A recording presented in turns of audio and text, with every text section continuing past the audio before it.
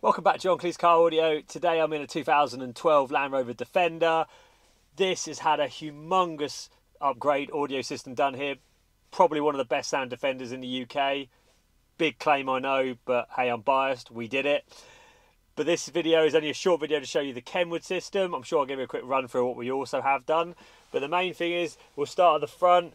This customer came into us with a a Pioneer flip-up screen. Wasn't happy too much because what it did is when the screen was in the up position, it obscures the hazard switches are here. So what we've done is we've converted this dashboard to a double DIN to allow the KENWOOD to fit, and then what happens is the buttons get relocated to the right here. So you've got your hazard switch, you've got your rear wiper, your rear fog, everything is on the right hand side.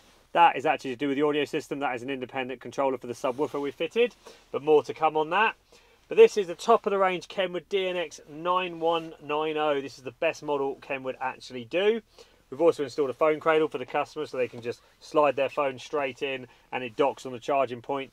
Nice neat way of having a cradle in the car. But let me turn the ignition on so you can actually see this on.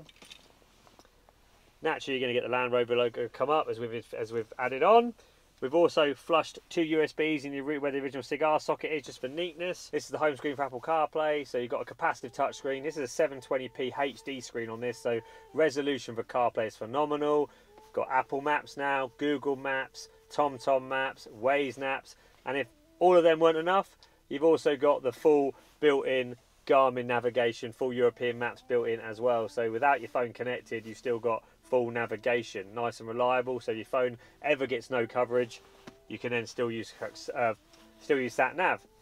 This has got HDMI in as well you can use, so if you want to expand on it, you can plug an Amazon Fire Stick into the HDMI input.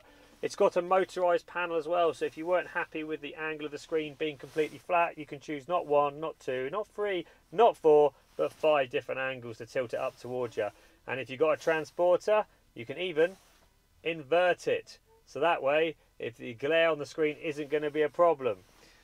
The reason why it also does that is because when you push your eject button and go to open, you've also still got a CD and DVD player and an SD card slot. So this unit has so many options, but it is the top of the range DMX9190 with every feature possible.